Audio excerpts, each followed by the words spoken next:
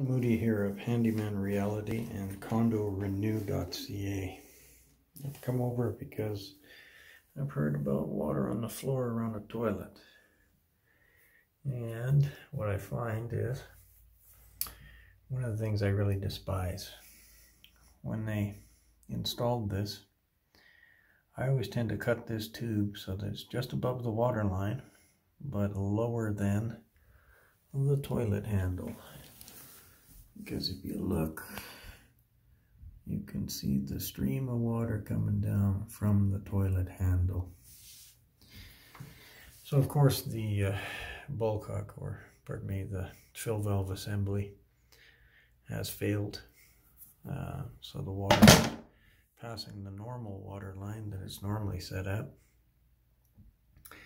But like I said, if this had been set up better, it wouldn't leak on the floor, it would leak into the bowl down below if this tube was lower than the toilet handle.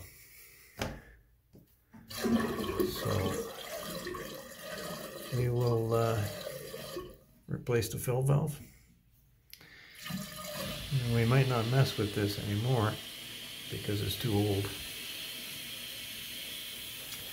And we'll go from there. So the reason I say it's too old is once you start moving these around, if they're old, they'll crack down low, and then you'll have a continual leaking into the bowl, and you'll be tricked into thinking it's the actual flapper. But I do not see a flapper issue going on here. There are no dents in the edges of the water showing me dripping. So we will replace the fill valve. Thank you very much and have a great day. Don Moody. So I just did not like this idea of if this float assembly ever failed, that the water could overflow and go out the toilet handle because the tube was too tall. So I cut the tube down to just below the toilet handle, and of course above the actual water line, and everything is now all good.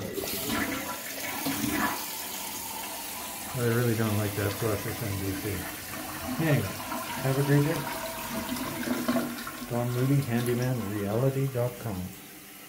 CondoRenew.ca.